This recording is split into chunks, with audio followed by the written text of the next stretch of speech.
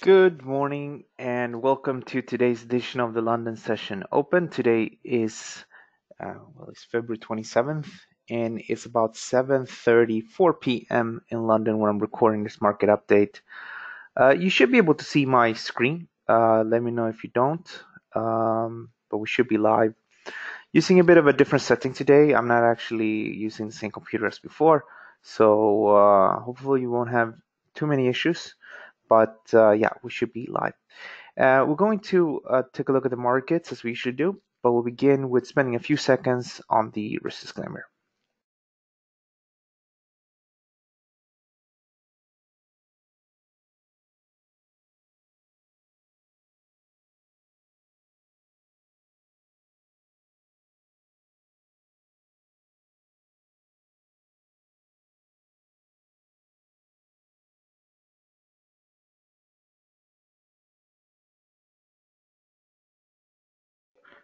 Okay, that should be it. So, like, guys, let's begin. And we're going to begin by taking a look at the euro, and then we're going to cover stock markets.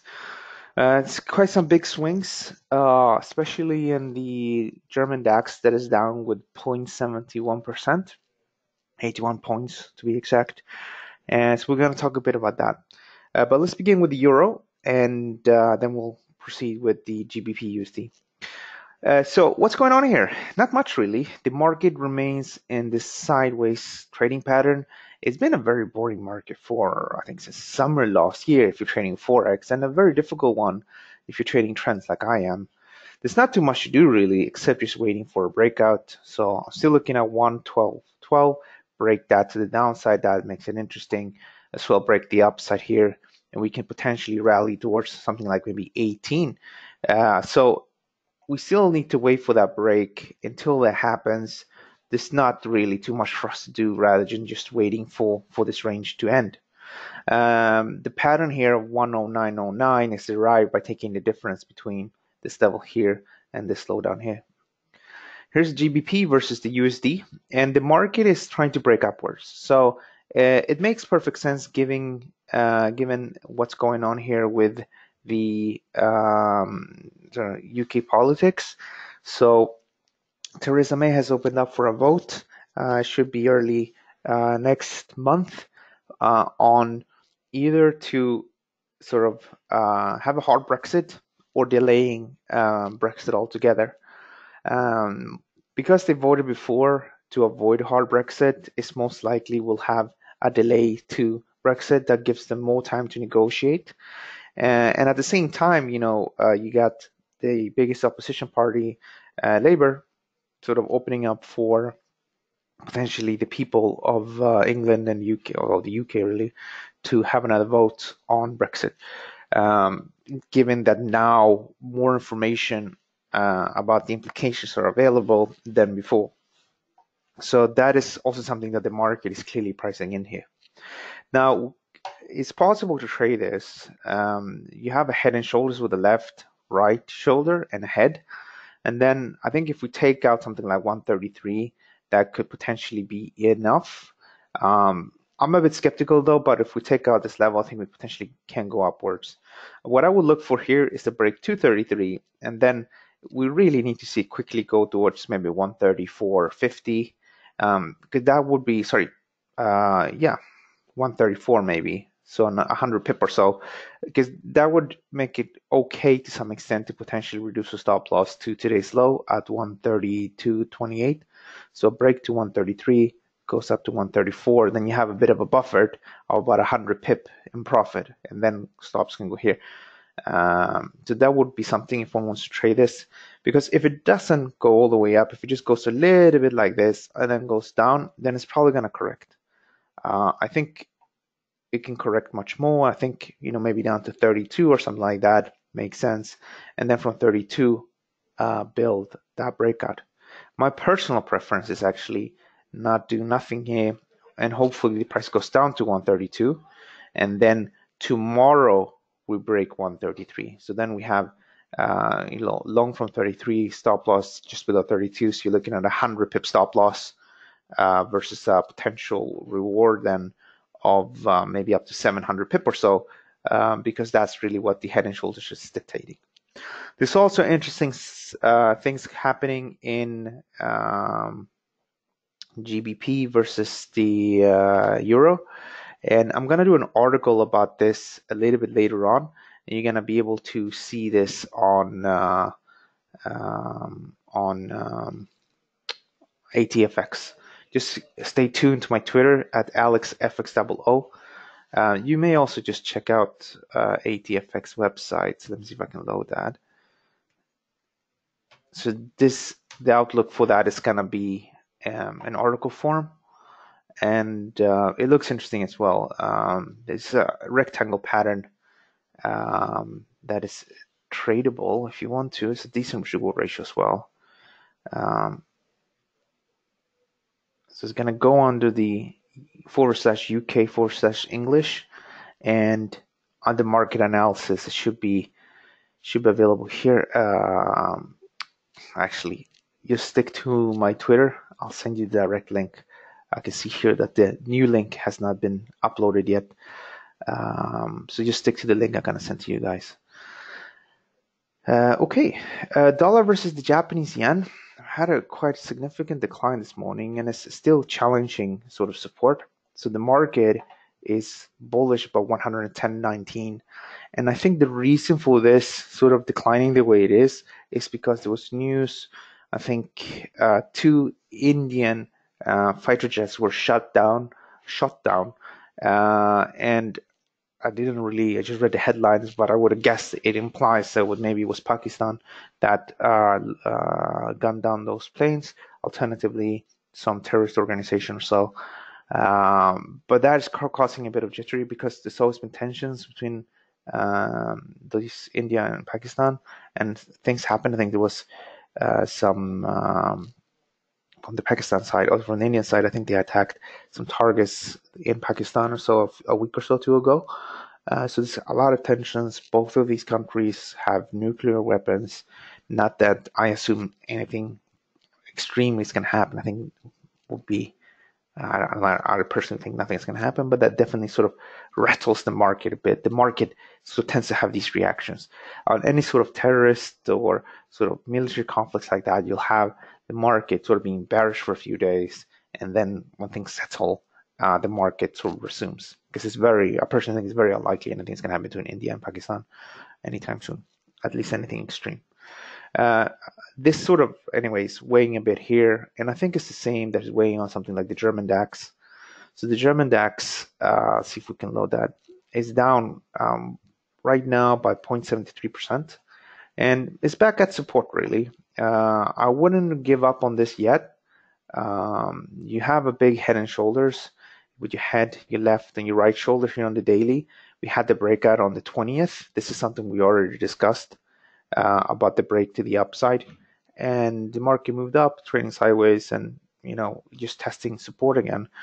So as long as we don't cut through below the 11,359 level, which is down here, I see no reason for this to abandon this. In fact, it should really bounce from where we are right now, and ideally it doesn't trade much lower than yesterday's low. As for gold prices, there's not too much change here, really. We're dealing with a nice, healthy uptrend. The trend is bullish about 1,302, and we touch sort of levels that are interesting here, buy levels, and I think we could potentially go upwards here, but it might go easily down a bit more, maybe 1318 or something, and then potentially upwards. You also need to pay attention to the fact that if you're looking from a big picture perspective, this market had a very good run. It sort of traded from lower levels here all the way up, and it needs to take out 1,376. Of course, if stock markets decline much lower, we could potentially go upwards, but I'm not sure that's going to happen. And as well, in regards to inflation, crude oil prices came down quite a bit, as you know, from their October highs, and they still remain relatively low. So you probably see lower inflation going forward across the world. So buying gold to hedge against inflation, that's most likely not going to help. So I don't really think this is going to do too much help. And I don't really think we're going to have a break to 1376. So you need to be careful here. I wouldn't be too heavy here. until we break this level. If we break this level, you have head, left and right shoulder. And alternatively, you can see this is a right shoulder. This is also a big ascending triangle. So a break to something like 1376 would eventually, if we treat this like a big head and shoulders, then you're looking potentially we'll move towards maybe 1,700. It's a 23% move. Definitely tradable, but we need to take out these levels. Crude oil, there's not too much to report on here. So the market moved down a bit. Didn't have too much of sort of traction going. This decline on Trump comments. I think the market could continue to potentially trade a little bit lower and then go upwards. There's nothing really 100% tradable here. I would rather focus on maybe something like Brent crude oil, which has some cleaner levels to work with. And Brent crude oil, we are retesting the inversion and shoulders breakout. So it might be we'll get a resumption there and sort of further move upwards. S&P is under pressure.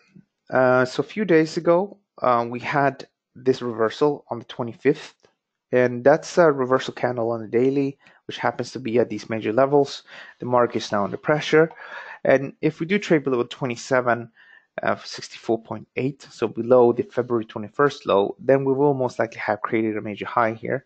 And I think at that point we might have a bigger correction.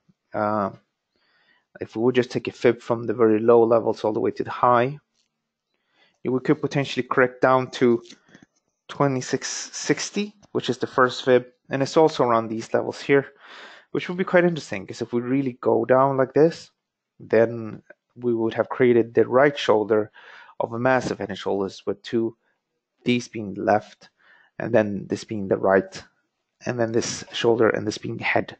So it's looking quite interesting. And if that would be the case, well, then you're looking at this, which is a 20% move, which could be, in essence, just generate something like this. So we'll be trading at 3,326 if we create our right shoulder. There's a lot of people, there's a lot of data, of course. Everybody's sort of rather bearish. I'm not sure who's going to be right or wrong. Some macroeconomists that were calling for this decline and sort of this decline and sort of decline. Sorry, I think I said the same word 3 times. People that were looking for this sort of move to the downside, slower growth, potential recession, they were warning about this sort of already here. I think in March, April of last year, the market went up from the low to the high with about 15%, and then eventually tumbled.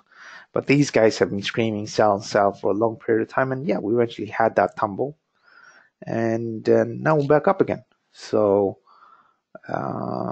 things will turn bad at one point. You just need to think about it rationally. The unemployment rate in the US is at 3.5, 3.4. It has a limitation. It can't go below 0, right? If it can't go below 0, then what's the other way of looking at it? Well, from I think its extremes has been at 11%, so it's closer to an end and sort of bottoming out really, than sort of reducing unemployment with half or something like that. I think the only time unemployment rate was much lower was, I think, 1973 or the 70s or so, during the Korea War, because during wartime governments are much more happy to spend money, or they have to spend money on sort of producing sort of things for going to war. And I would guess as well that people, a lot of sort of able men and women, but men and women today, but maybe back then mostly men, would leave, and that would mean that there was far less people in the labor force to work. So yeah, anyway, I don't want to complicate 2 things. For now, I'm just bullish, and the trend is bullish about 2764.8. Bigger picture, yeah, maybe we'll go lower, and that's what we just discussed. Break here could potentially open up for that decline. And then you have the German DAX, which we already discussed. The trend is bullish from these levels, so the market should really trade upwards and not lower. It's a little bonus today. Check this out. This is your dollar index. This is your daily chart. You got a triple bottom here, and like a triple top here, 1, 2, 3, and then you have this level here. There's not a lot of activity going on here, guys. There's not a lot of activity, and if you just trade forex, I think it's the wrong way to do it. Think stock markets, maybe some energy, maybe gold is sort of where you see some action. In the euro dollar, you have a lot of markets you're trading sideways. There are some possibilities in forex in regards to GBP, but biggest challenge there is what if something happens this Saturday or this Sunday and then the market gaps? You can have some big issues there with positioning, and that's why I'm straying away from trading GBP. Okay, guys, if you have any questions, just put them in the chat box. Don't be afraid. As well, I hope you have all been able to see my screen. I didn't get any reply, so I just continued here.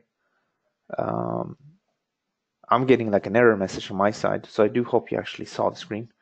No one of you guys let me know if I was live or not. So for any questions, just put them in the box now. And as well, just so you know, guys, we did manage to upload the videos on YouTube. So if you ever miss out, search for ATFX UK on YouTube, and you will be able to follow us. Let's see if I can load that.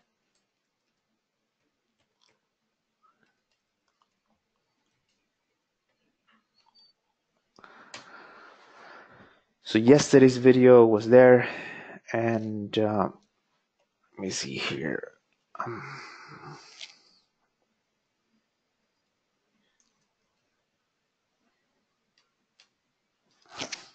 There we go. This is what you're looking for. It's a new started channel, but if you click on videos, you'll find it. This is yesterday's video. Okay, we don't have any questions. We're gonna wrap things up. Guys, thanks so much for watching this. If you have any questions, just let me know.